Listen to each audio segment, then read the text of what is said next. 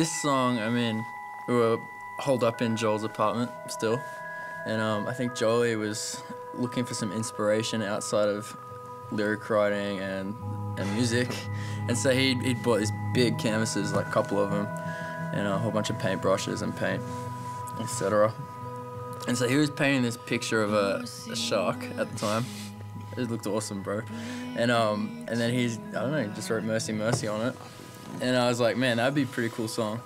And so out of nowhere, I just started singing this thing, which is the verse. Yeah. And it was funny because I was just like, you get frustrated, like, because you're just going at stuff and you're coming up with ideas, and every now and then you get stuck. And we didn't want to, we just really needed to kind of put our heads down and work. So I was just painting, and I thought it'd be kind of ironic to paint a shark and then write Mercy, Mercy on it. And then he just started randomly singing while I was painting, Mercy, Mercy, and into it. And I'm like, dude, that's killer. Next thing you know, Mikey's loading up a track.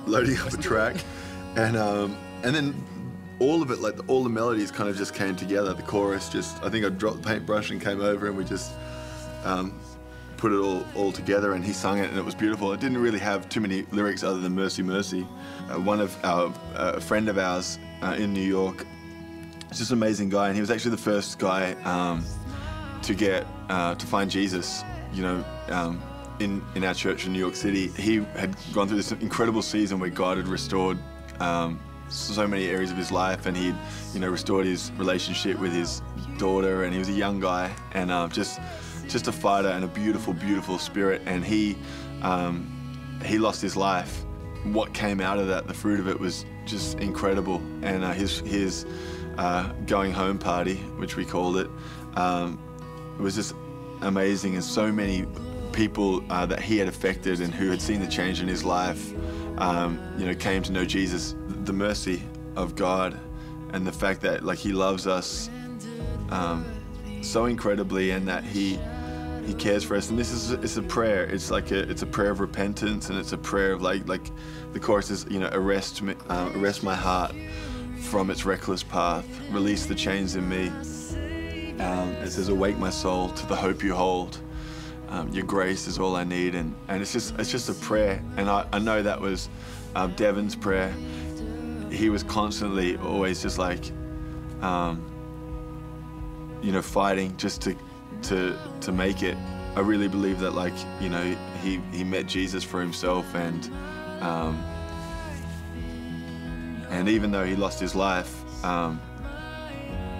God included Devin in his perfect plan, and what's come out of it is just amazing. So anyway, this song is kind of lyrically it's intense, because I just imagine Devin singing it, and I think it's really powerful.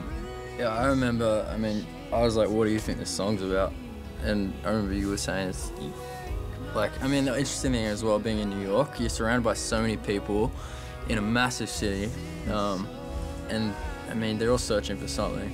And it's a lot of people. You go to the church service there, and you see a lot of people who they're quite new to the journey, and for them it's once they do find God, it's so real because of where they've come from. They've experienced God, and these lyrics, I think they're for everyone. But I love when you put it to that picture of people. Actually, it's just so real for them, and it's my reckless heart and my reckless path, and what they've been through. It's a very easy song for them to sing because it's believable to them.